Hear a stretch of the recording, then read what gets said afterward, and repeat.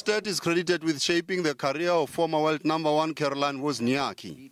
He also coaches top players like Maria Sharapova and former men's world number 2 player Tommy Haas.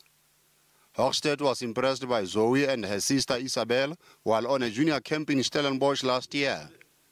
The Swedish coach has taken the two under his wing, even taking them overseas for some international exposure. Not many countries get to experience to have talents like this one, and I cannot remember. I've been 33 years on the tour now and worked with so many of the best players, and I would say maybe three, if you take away Williams and together Azarenka, the three best players the last 7-8 years in Lina and Wozniacki and Maria. Zoe, ranked number 1 in the country's under-12 girls, was recently a member of a junior team that represented South Africa at a tournament in Canada. A few weeks ago, she helped South Africa to finish third in the world under 12, where she won 5 out of the 6 matches. And she has a very good all-round game, and I can promise you that she will be one of the biggest stars in the tennis world.